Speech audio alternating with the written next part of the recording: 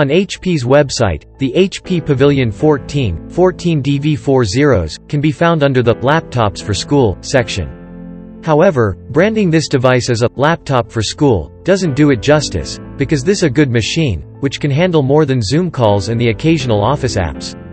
This can be a fantastic everyday laptop, due to its zippy performance, both in the CPU and GPU department.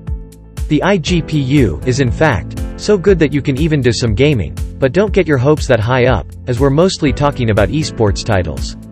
However, there is also the discrete option of the MX450, which is NVIDIA's best power-efficient GPU up to date.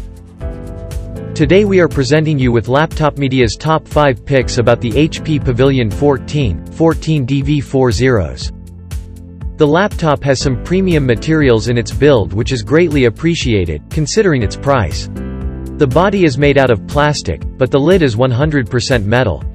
The base material isn't specified, but we get that cool to the touch feeling, which at this point is synonymous with metal.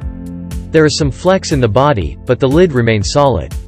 The weight and height are also very manageable, sitting at 1.54 kilograms and 17 millimeters, respectively.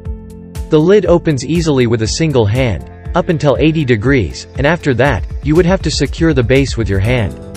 Doing so reveals an anti-glare display with thin bezels and a 720p 30fps webcam. Please remember, it would be of great help to us if you just hit the like button and subscribe to our channel.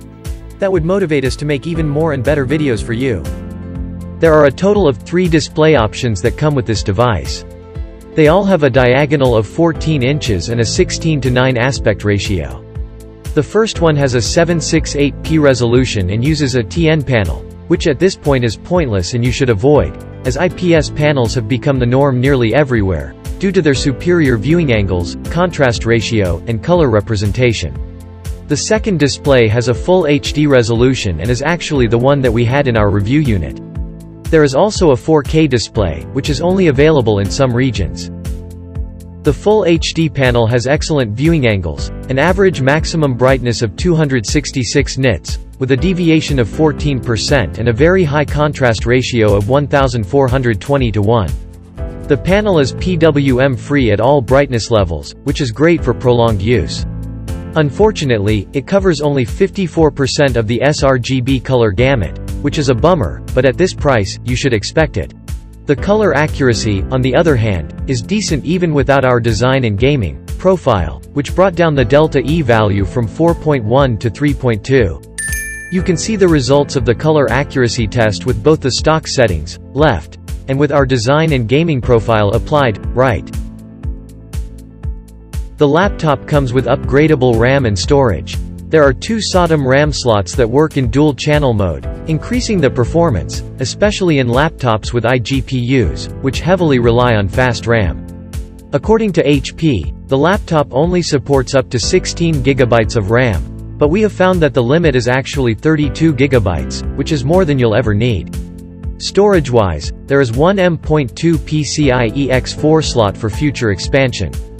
Here is our detailed teardown video, which shows how to safely get access to both the SODIMM and M.2 slots, without damaging the fragile internal components. The keyboard plus touchpad combo might be the best feature that this notebook has to offer. The keyboard has pretty large keycaps, which is always appreciated, and the font is big and easy to read.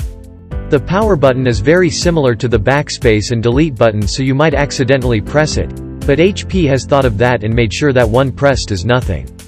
The keyboard has long key travel and clicky feedback. Some units get a 2-stage backlight, which further makes it more comfortable during late hours. The only caveat is the small up and down arrow keys, but we're just picking at straws here. The touchpad is also quite big, and while it doesn't have that smooth of a surface, it offers accurate tracking. Next to the touchpad, you will find a fingerprint reader and a Bang & Olufsen logo, which signifies that they have tinkered with the speaker setup to make it sound better. The laptop has a relatively small 43.3 watt-hours battery unit, which for a 14-inch laptop is pretty good. However, the battery life wasn't as good as we expected, with the laptop lasting for only 7 hours of web browsing and 8 hours and 38 minutes of video playback. As always, we do our tests with the Windows Better Performance setting turned on, screen brightness adjusted to 120 nits, and all other programs turned off except for the one we are testing the notebook with.